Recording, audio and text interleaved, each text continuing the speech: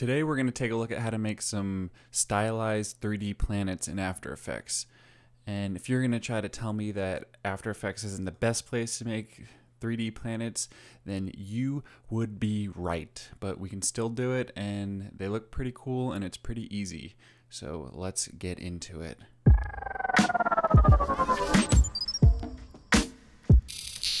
So the first thing I want to do is create a new composition that my planet is going to live in. So I'm just going to create a new planet composition. It's going to be a square because our planet's going to be a sphere. Planets are spheres, so that's debatable, but we're not going to get into that right now. Everything else doesn't really matter. We can change it later. Okay, so this composition, it can be whatever kind of design you want your planet to be. It's going to get wrapped around a sphere. Now, I just want this to be kind of generative. I don't really feel like creating a design, if you will, right now. So I'm just going to create a new solid, whatever, and I'm just going to apply a gradient ramp to this. I'm going to go with some kind of trendy kind of stripe planet right now. So we'll create this gradient ramp. I'll add a mosaic to it. Maybe some less vertical blocks, like 7 or 6. I'll do 7. And then we can add a tint to this also. Grab some colors out of our color palette here. Maybe like a pink and a yellow. That's pretty nice. Okay, and this, you gotta remember this stack order matters. So whatever comes in the bottom is going to get applied later. So now we want to add our CC sphere. Now it's all going to get wrapped around. So this is the kind of the basis of our planet here. We can adjust the radius to make it bigger. And now let's get into this. So if we were to kind of drop this planet into another composition, you know, maybe this will just work for what you need. You can move this around, you can scale it up, but it's eventually going to get pixelated, and you can't continuously rasterize it. It's not going to affect it. You know, but maybe this will be fine. You could kind of make it a flat Earth if that's what you're going for. But you probably want to do your animations inside of this comp on the effect controls. So in here, we can scale up the radius and we can move it around and we can rotate it. Okay. So now maybe we want to add some gas to this planet. Maybe it's feeling gassy. So let's just go ahead and create another new solid. We'll call this gas. And let's go ahead and add some fractal noise.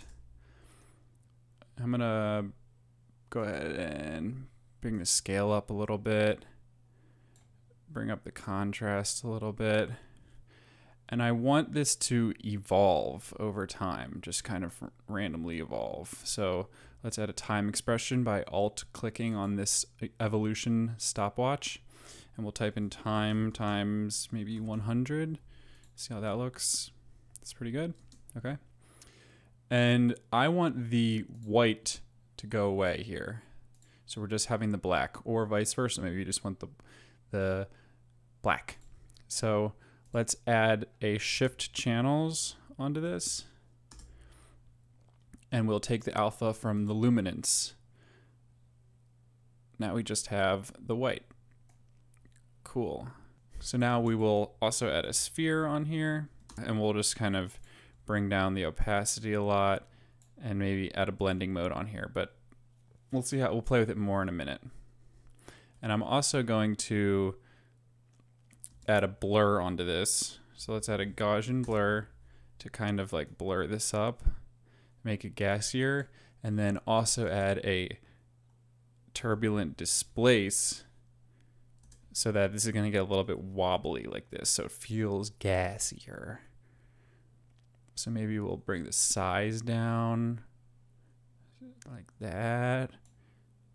The amount, mess the amount a little bit, and we're going to add another expression to the evolution. So maybe time times 100 again.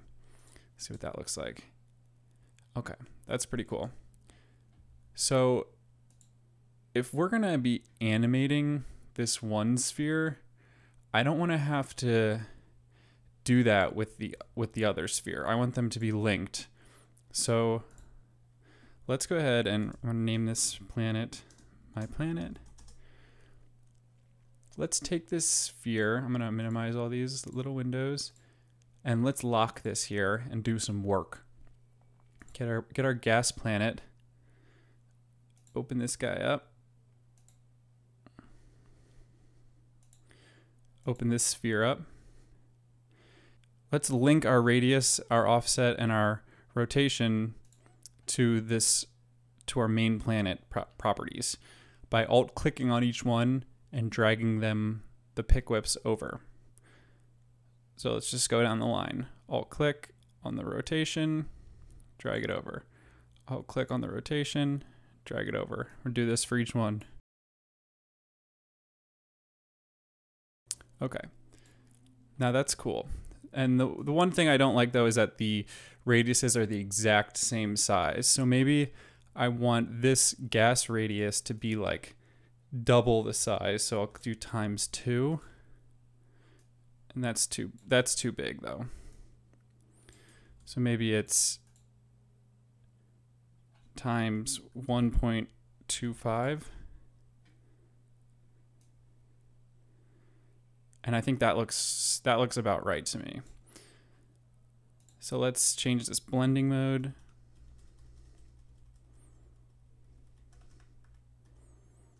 Overlay looks cool, and we'll bring down the opacity a lot. And maybe this also, if we uncheck this, maybe this one also needs some kind of tint.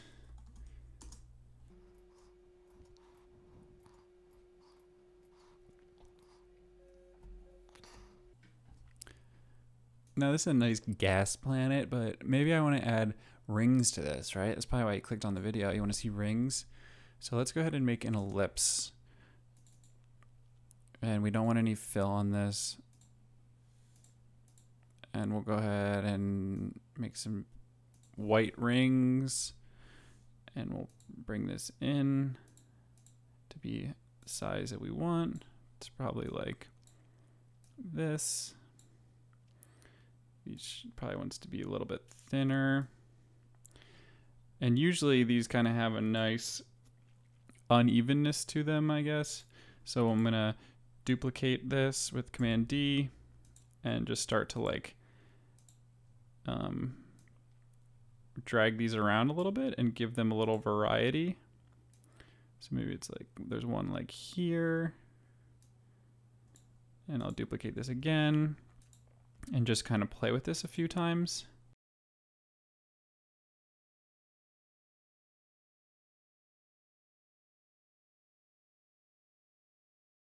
Okay, so I think that's a pretty cool looking ring. I'll name this ring. And I'm gonna go ahead and delete my gas. I don't really want it anymore. I don't want gas.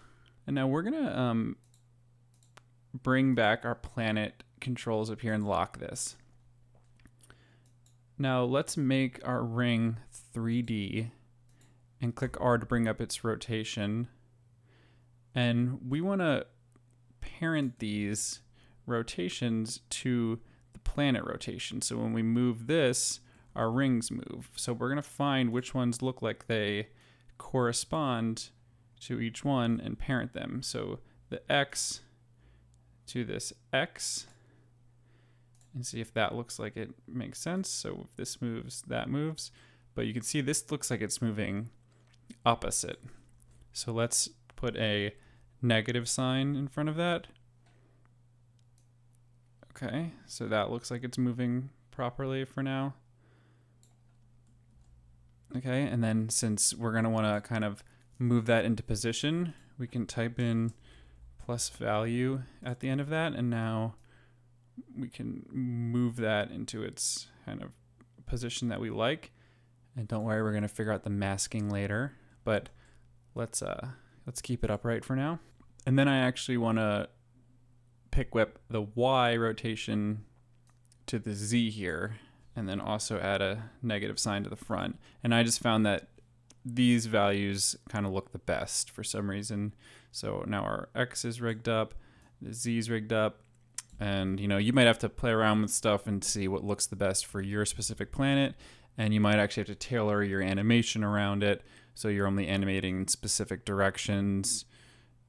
So it looks the best, but you know, hey, that's just movie magic, you know? Okay, so let's now work on masking these rings so it goes behind the planet when it rotates. So I'm gonna bring a guide down to the center of my comp, which is gonna be 960, and then make a shape here, which can just be however big, but reaches the center. We'll call this top mask.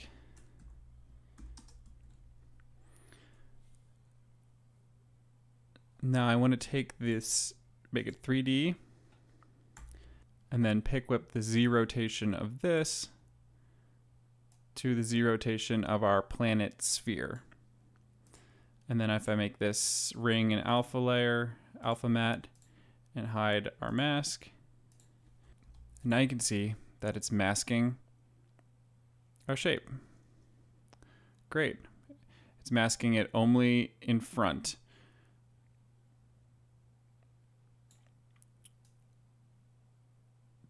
Great. So now we need to do one that's going to mask only behind.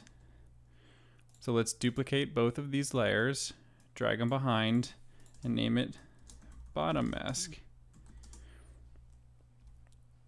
Now I want to, since I can't move this rotation because it's linked, I'm going to double click E, and I can either type in plus 180, and that'll just flip it around, or I could type in plus value to free drag it, but that will, plus 180 will work fine. And now what we should see, since these are behind the planet, is if we move this, rotate it, one layer goes in front and one layer goes behind. Look at that. It's beautiful. Now we have our rotating planet. But if my math is correct, we should still have one more issue. If we scale this up, our rings aren't scaling. So if you're paying attention, you should be able to figure out how to fix this, but if not, I'll take you through it. What we want to do, grab our ring, the scale of our ring, and we're going to pick whip this to the radius. But that's too big, right? So maybe we want to, after this parentheses, maybe it wants to divide by 2. There we go. Beautiful. Let's copy this expression, paste it on our ring, our other ring, and see what happens. That looks great. Now we have a 3D ring planet, and you're going to have some areas where stuff like this happens, and I'm sorry, it's not perfect. You're just going to have to avoid things like that. You're just going to have to build your animation around that kind of stuff, knowing that you can't have every single angle that you want. You can't have it all, but you can get pretty close. Anyway, let me know if you guys like this video or not. I don't care, but leave a comment or don't. And I'll see you in the next video. Thanks for watching.